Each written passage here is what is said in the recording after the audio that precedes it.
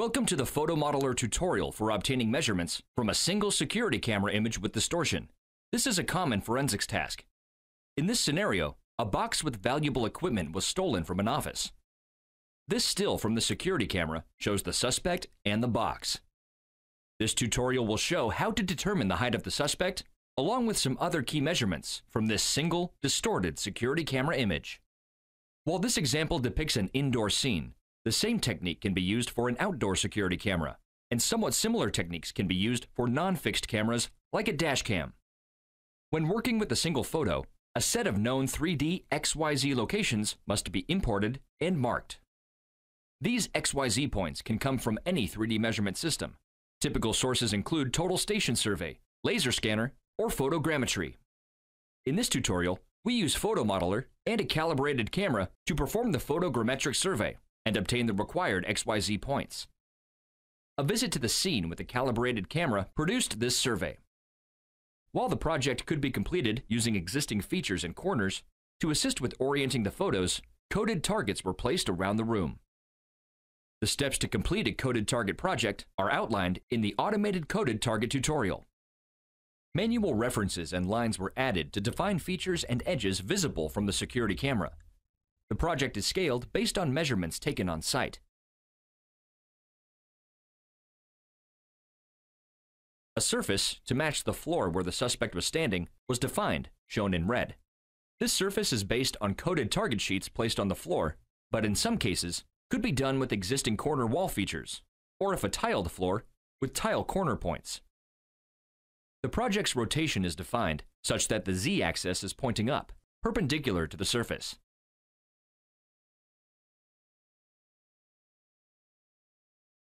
The project is exported to create a survey file for use in solving the single security camera image. If the survey was done using a total station or a laser scanner, this starting photogrammetry project would be skipped. While on site conducting the survey, another frame was captured from the security camera. This frame shows additional targets laid out during the survey. If the XYZ survey data had come from a total station or laser scanner, there may not be any target sheets available, but an extra frame from the security camera taken at the time of the survey is still useful for quality assurance, QA.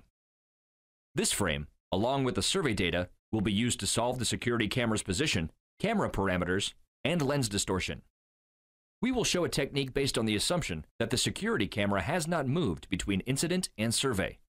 We show how to check this. If it has moved, or it is not possible to take this extra frame from the security camera, another technique can be used, and the existing common features, roof tiles, whiteboard, room and window corners, etc., would be used alone. Start a new manual modeling project. Select the security camera image that shows the survey targets. If there is no security camera image from the time of the survey, the incident image would be loaded here instead. There is no calibration for the camera. It is an unknown camera that will be solved using control points. Open the External Geometry Explorer to import the control points. Add a new imported object. Set as control. Add from a file. Browse for the file. The file's units are meters. The project's units are also set to meters.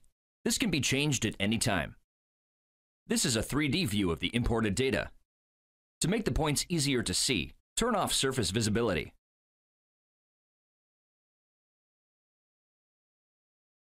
The first goal is to mark 5 points spread across the photo so an initial orientation can be done.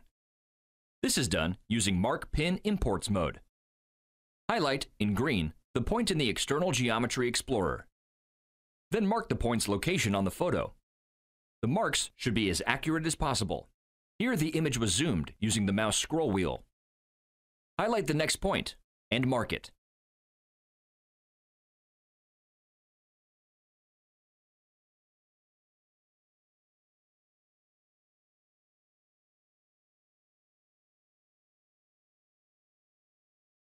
Another way to zoom in when marking is by pressing the Alt key.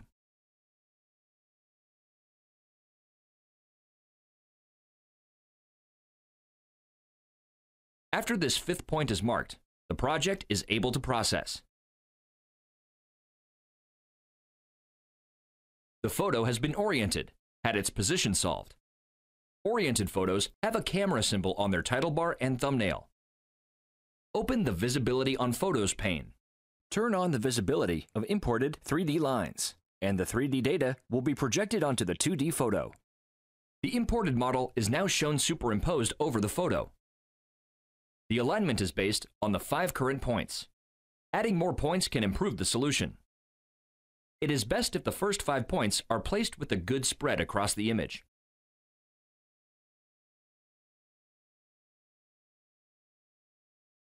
Reprocess the project with the additional points to see the improved alignment. The solution is better than the initial one, but areas like the edge of the whiteboard do not match. The alignment will be closer in areas where points are marked.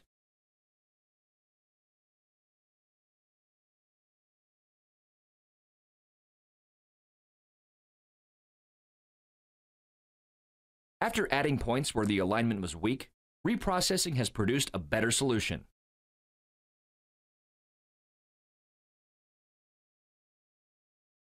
Instead of using coded targets, other objects or markers could be used. Strips of tape could create a grid on the wall and floor, or survey targets on tripods could be spread over the scene. These extra locations provide more places for marks and increase the spread across the image.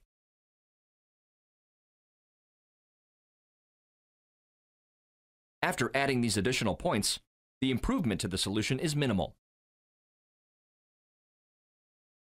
Add some more points to increase the spread across the image and ensure this is the best solution the inverse camera algorithm can produce. Skipping forward, a few more points were added, and this is the best solution inverse camera can provide. For low distortion images, this is often sufficient. However, this image has significant distortion.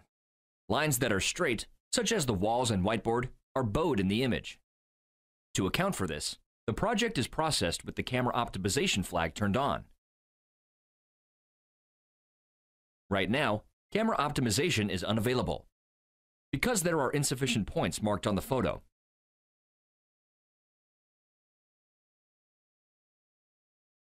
There are currently 22 points marked. By default, a minimum of 25 points are needed when optimizing the camera parameters. In cases where it is difficult to identify 25 points, this threshold can be lowered on the Preferences dialog.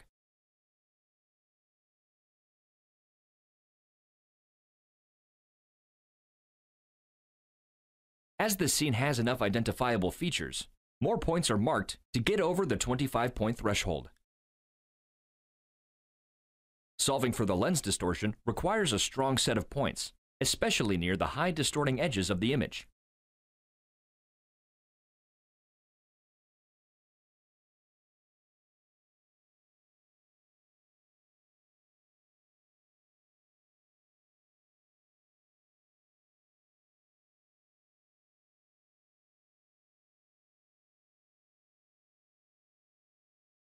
With 25 plus points marked and a good spread across the image, camera optimization can be run. Enable optimization. Enable camera optimization. Expanding the camera optimization group shows which camera parameters will be solved. Leave the defaults and run the optimization. Inverse camera comes up with an initial solution, which is then optimized. The result is a noticeably improved alignment. The lines now include the bow of the lens distortion.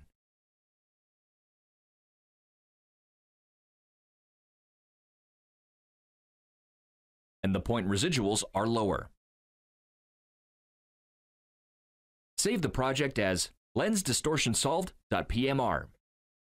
In addition to the visual alignment check, the solution can be validated by comparing to measurements taken on site. Use Mark Surface Points line mode to place a point on the floor below the window ledge. Surface Draw creates a 3D point on the surface under the location of the mouse click. Select the surface draw point, and its 3D location can be seen in a 3D view.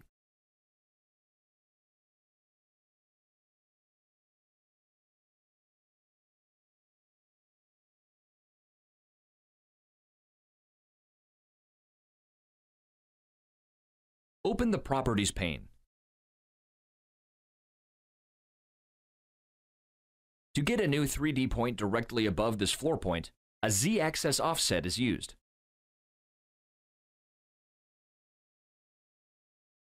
For an initial estimate, create the offset 1.7 meters up.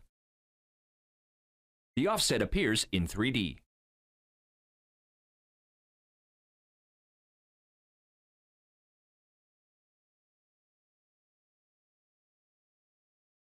To see it on a photo, adjust the visibility on photos.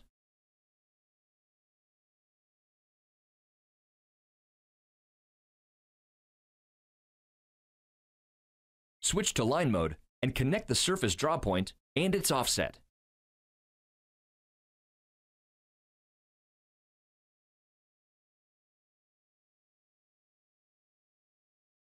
Turn on Surface Draw 3D Lines.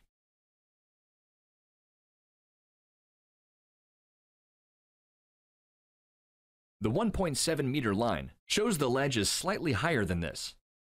As the offset is adjusted, the new position is shown on the photo. Try 1.75 meters.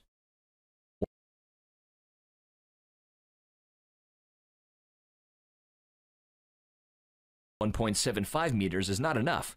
Try 1.77 meters. After adjusting the offset height, the ledge is established to be 1.77 meters above the floor. A photo and a measurement taken at the site confirm the 1.77 meters height. When the survey of the room was done, the location of the security camera was identified and its XYZ location solved. PhotoModeler solves the location of the camera at the time of each shot. The photo in the project, taken by the security camera at the time of the survey, means the location and orientation of the security camera is solved as well. We can now compare the solved location with the marked survey location to see if they match. For example, if the survey was a laser scan, that including the security camera, you could see if the solved location of the camera by PhotoModeler and the laser scan location matched. Turning on camera station visibility shows the solved camera location is close to the surveyed location of the camera. The solved camera location and point will not always be exact, but should be reasonably close. As one additional QA measure, a simulation was done with a person of known height. During the survey, an image was taken with the security camera of this person standing in a similar location to the suspect. Since the security camera has not changed, we can substitute this new photo. Right-click and choose Properties of selected photo. Select the Image File Name property. This enables Replace Photo, Retain Orientation. Select a new image taken from the same position. This image shows the same survey setup, but also includes a test subject. A similar technique will be used with the crime scene image. Check the alignment of items to ensure the camera did not move between images. Add a surface draw point at the test subject's feet.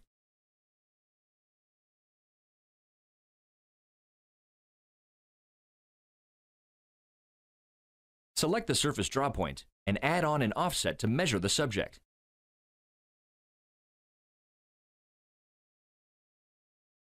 The subject is known to be 1.84 meters tall.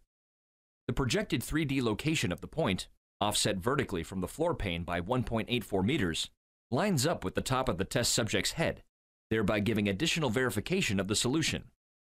Using the same steps, replace the image with the photo of the crime scene.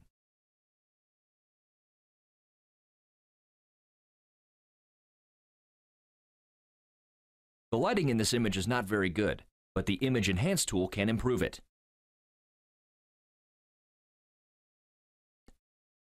The survey targets were not in place at the time of the incident. The marks on those targets will appear on this new photo, but the marks do not correspond to anything in this photo and can be ignored. However, check that the alignment of the other features is still good. Here the lines all match well. If they did not match, it means the camera moved before the survey was done. This type of project can still be solved. Instead of marking the surveyed targets, existing features, corners, roof tiles, etc., that have not moved would be used. Add a surface draw point at the subject's feet. Add a vertical offset. Using the previously measured check heights as a guide, estimate the subject's height at 1.9 meters. 1.9 meters looks a bit tall. Add a line using the 3D view to help with the visualization before refining the estimate.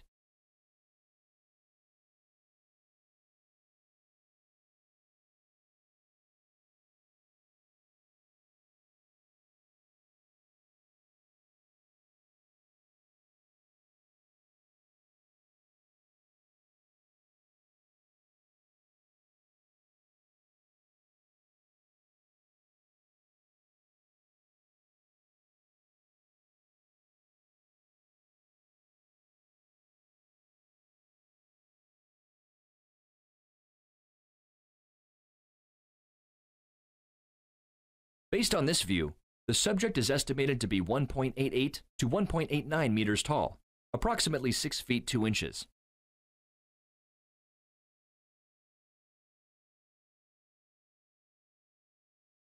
The dimensions of the box can also be confirmed.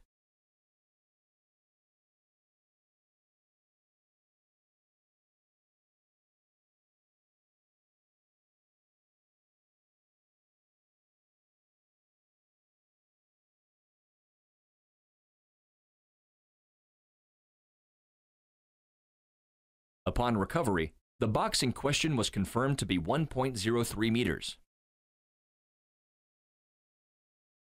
In addition to getting heights of objects and people, horizontal placement of objects on surfaces can also be determined in this single photo project. Surface draw is used again. The extents of the box on the ground can be marked and measured.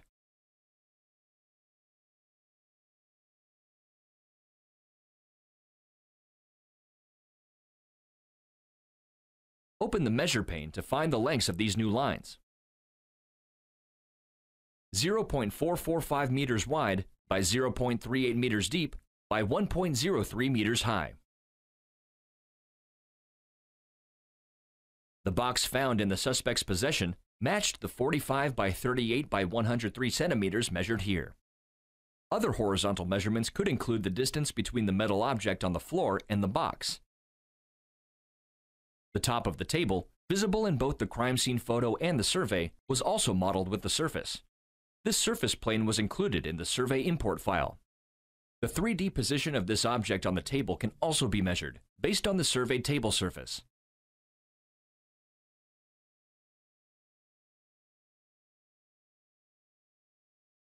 Each screen window showing these results can be output to a file or printer.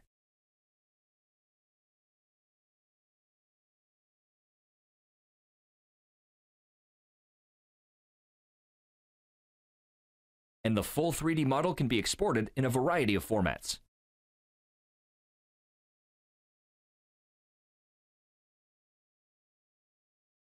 Starting with the single security camera image, a scene survey was imported and used to solve the camera position, parameters, and distortion. The solution was used to obtain measurements of height, size, and location of objects in the crime scene photo. Various QA tests were done to prove our assumptions. Lastly, the key measurement of the suspect's height was obtained.